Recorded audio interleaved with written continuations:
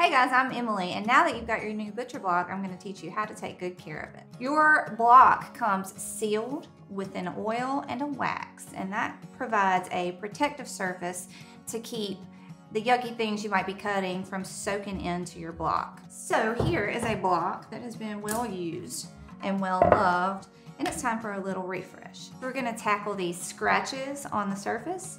It's really not hard to get rid of these. All you need is sandpaper. If you can't find a sanding block like this, you can just get any sandpaper from any hardware store and wrap it around like a deck of cards or a sponge, just something so that you can apply even pressure. We're gonna start sanding this with the grain. You don't ever wanna go across the grain. You wanna go with, it just keeps the wood smooth and makes it look nice and even. And I'm just gonna start gently sanding over.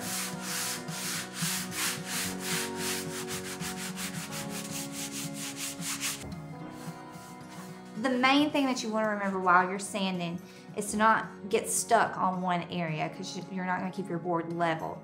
You want to make sure you're moving that block over the whole board evenly. Now that we've got all the extra sawdust cleaned up, I'm going to take a damp cloth and just give it a final little wipe down to get any extra dust off of there. Now our board is dried. We're gonna make sure we get it sealed up so that it's protected the next time we want to use it.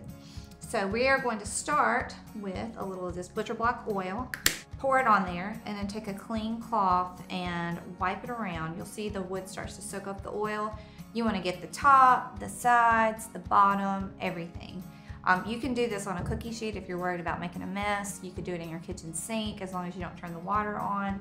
But the goal here is to get every bit of that wood covered in oil. Once you've got it completely oiled, you want to let it sit for a while and let that soak in. You can let it sit overnight. I like to do mine right before I go to bed, and then in the morning, if you see any dry spots, apply a little more oil. That way you know that it's good and moisturized. Once it has sat for a little while, we're going to apply a little bit of wax. The wax just helps create a protective layer on top. The friction of rubbing the wax on here will kind of melt it and help you get a really thin, even layer, and then it will actually harden back up, which helps protect your board even more. Scrape out a little of the wax and start buffing it on your board.